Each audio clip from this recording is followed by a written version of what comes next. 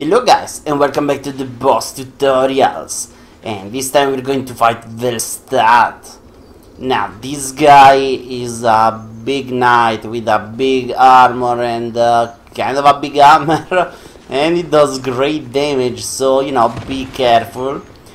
Shields are pretty useless unless you use a great shield, so you might want to roll through his attacks.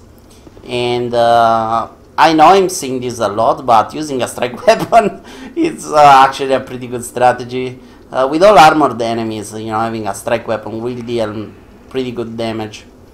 And you can, if you're human, you can summon Agdain here, which will help immensely in this fight. It will keep Velstadt busy, and it will deal pretty nice amount of damage.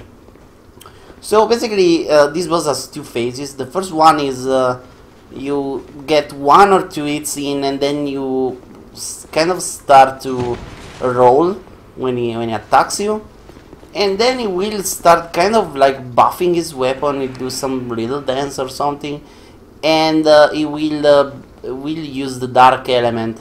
While he does that, you can actually attack him for. I mean, his defense is higher while he's buffing, but if you attack him, you can do a pretty good amount of damage.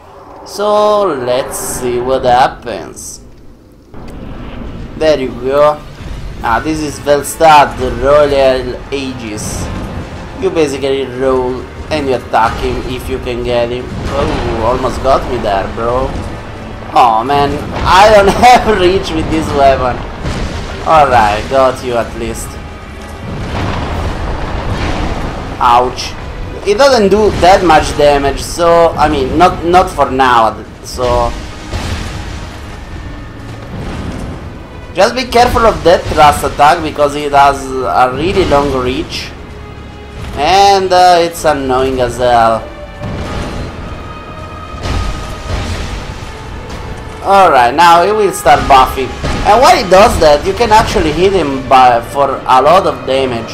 Just be careful when he gets up, because yeah, you need to conserve your stamina while he does that.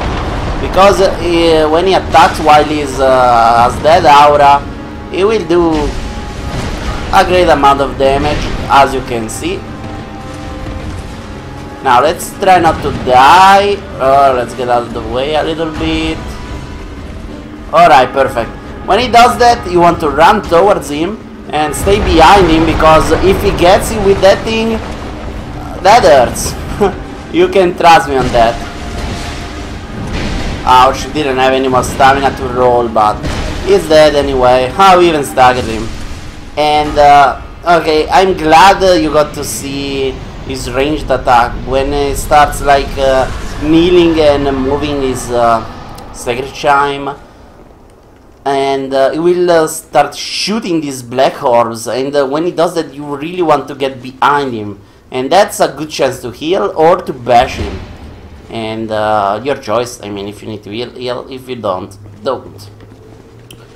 Yeah, we're not going to kill Vendrick yet because we don't have the giant souls on us, so we'll do that in a separate video.